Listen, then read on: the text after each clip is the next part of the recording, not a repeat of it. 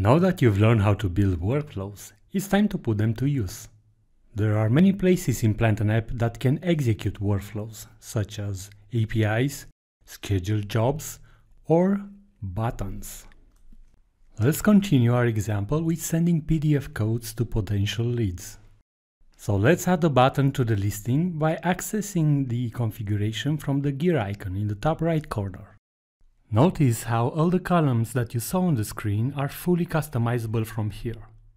Same goes for the edit and delete buttons. Let's create a new one by clicking on the Add Item button and giving it a meaningful name. Next, we can define the business logic that this button will run. This is done via actions, and you'll notice that they are the same actions that we used when building the workflow. Plant an App also generated a new action for the workflow that we've just created.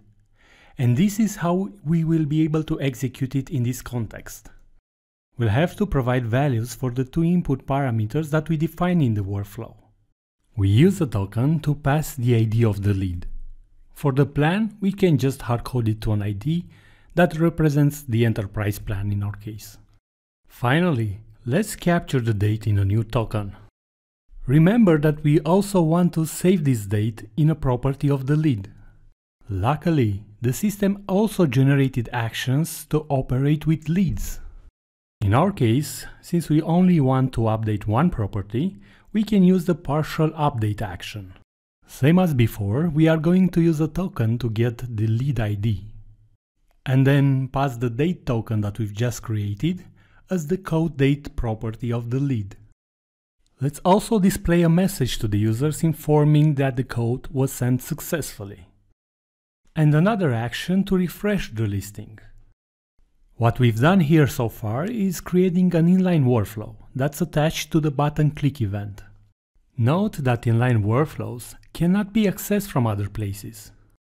We are now ready to save our work and see the results. Click on the Send Code button to trigger the workflow for the first lead and display a confirmation message. Now go back to the application builder and explore executing workflows from APIs, scheduled jobs, or even from other workflows.